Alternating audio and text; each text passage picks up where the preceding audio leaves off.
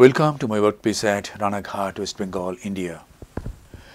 This is a hard cataract in white coat. Let us observe this surgery. This is the main incision with a 2.8 mm steel keratome. You can see a bit of oozing of blood. That means the incision includes some capillaries. A side port has been done about 3 clock hours away. An air bubble is injected. Beneath this air bubble, trypan blue dye is applied over the anterior capsule.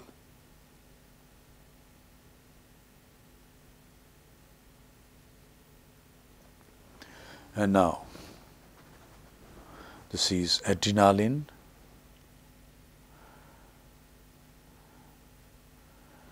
And now the anterior chamber is thoroughly washed with BSS. Then 2% hydroxypropyl methyl cellulose is used to fill up the anterior chamber.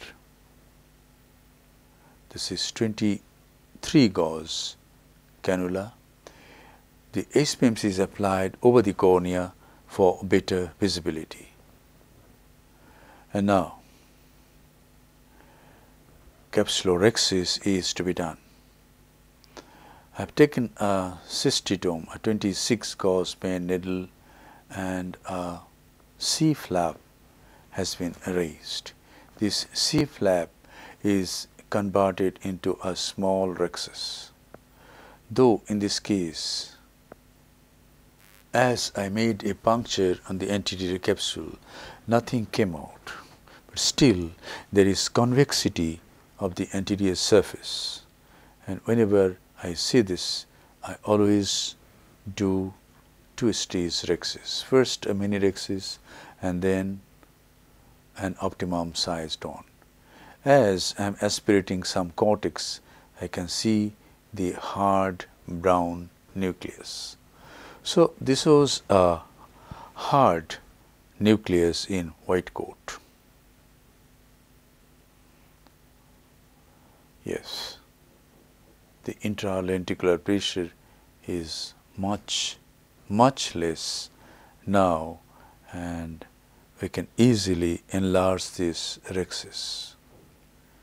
2% hydroxypropyl methyl cellulose again. A nick is made at the margin of the rhexis. Take a utreta again, hold this and do this.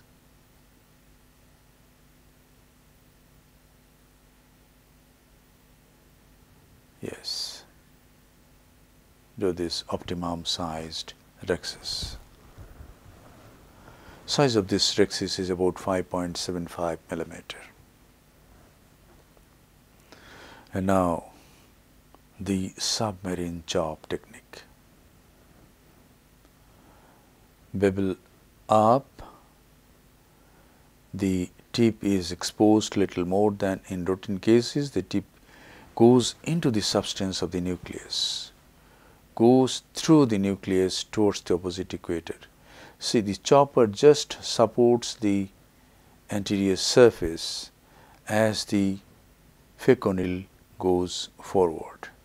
As it reaches near the opposite equator, the chopper goes to deeper plane and a nice crack is obtained. In this case, there is leathery fibers posteriorly, and it is becoming very difficult to divide the nucleus into 2 heminuclei. See the leathery band joining the 2 fragments. Rotate again, come to the other side, and yes, now it has become 2 free heminuclei. And now this heminucleus is chopped. Again the same principle.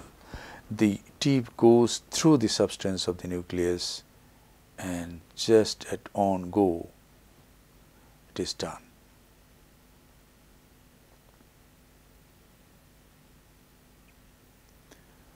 and this is the other heminucleus. It is also chopped into 2 pieces. Now each nuclear piece is tilted, the apex is attacked first, and then the rest of the piece is emulsified. Ultrasonic energy used in this case is 80%. Flow rate is 45 ml per minute. Vacuum is 450 millimeter of mercury. And this is the second piece. Too much leathery fibers, very stubborn leathery fibers. Still, we can manage such cases with this machine. No financial interest, but this is a beautiful machine. This is Oakley Cataract 3.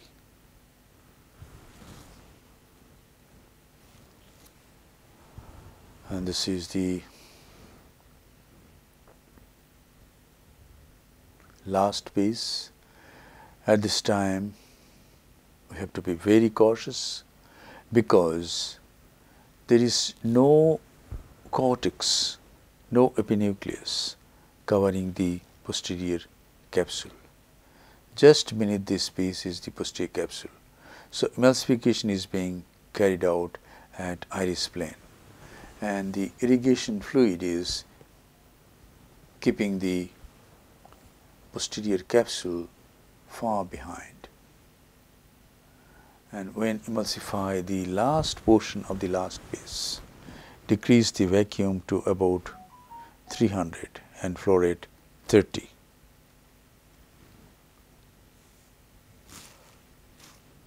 And now I come out. There is some nuclear piece, this one nuclear piece at the side port. It is placed at the center,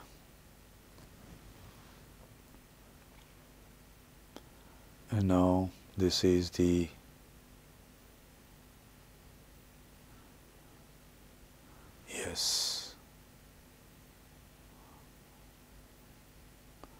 this is the removal of cortex.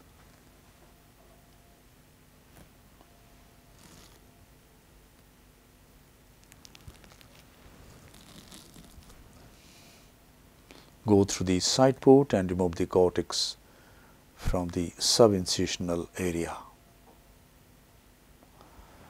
And now is the time to implant an intraocular lens. The patient belongs to a poor family and can't afford a hydrophobic intraocular lens. So, implanting a hydrophilic acrylic single piece monofocal intraocular lens, and this is called hydroimplantation, where the antechamber is maintained by hydro, that is balanced salt solution, and the lens is implanted in the capsular bag. In this case, the cartridge was defective and it has caused some scratch at the periphery of the optic of the intraocular lens. But this part will be covered by iris and the patient will not have any problem in visual acuity. And now closure of the side port. The side port is nicely closed by hydration of corneal stroma, and then a final lavage of the anterior chamber is done. What I believe is this final lavage is very important to prevent TAS, that is toxic anterior segment syndrome. I am not having any TAS for the last decade because I am practicing this step. Thank you very much for your attention. Hope this video will help you in developing your surgical skills. Wish not it were easier. Wish you were better. Don't wish for less problems. Wish for more skills. Don't wish for less challenges. Wish for more wisdom.